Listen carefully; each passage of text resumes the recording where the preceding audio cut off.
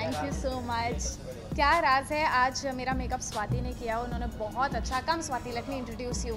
आज मेरा मेकअप और हेयर स्वाति ने किया है and she is done a fantastic job. तो ये है मेरी खूबसूरती का राज आज के लिए। उन्होंने बहुत अच्छा लुक दिया है मुझे, मेरे दोनों लुक्स। Thank you.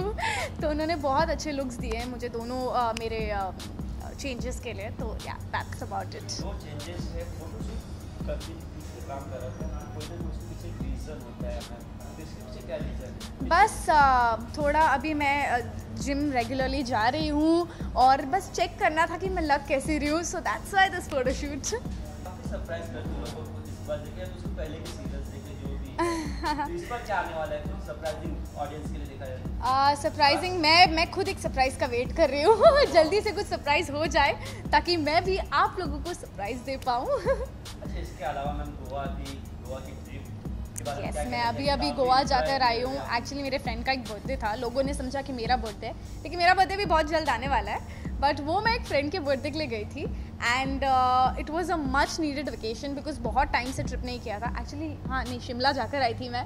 बट मैं हमेशा वेकेशन जाने के लिए एवर रेडी होती हूँ। अगर मुझे कल कोई लेकर जा रहा है तो आई एम ऑलवेज रेडी।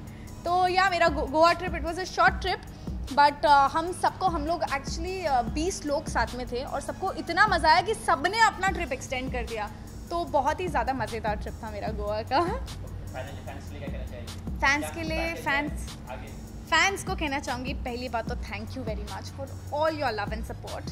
अपने लव और ब्लेसिंग्स मुझ पर ऐसे ही बरसाते रहना और मैं बहुत जल्द आऊँगी वापस आप लोगों को एंटरटेन करने। Thank you so much for all your love you all.